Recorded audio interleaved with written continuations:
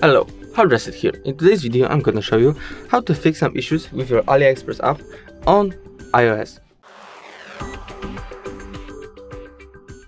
So first what you want to do is go up to the App Store, go to the search bar, AliExpress,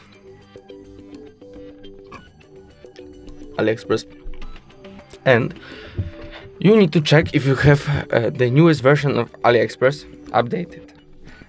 When I have the open bar, there should be update bar if you have the newest update.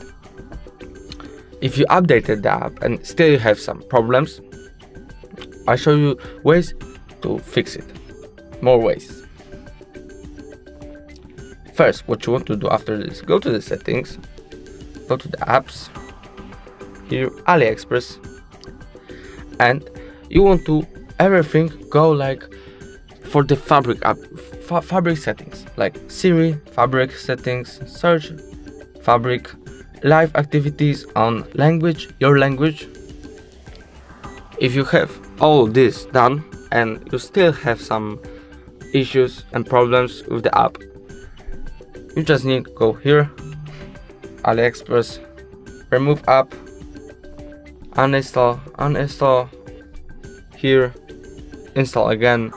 Just do the reinstall. If you do the reinstall the app, there shouldn't be more issues with the app. If the video was helpful, please leave a like and subscribe. Bye.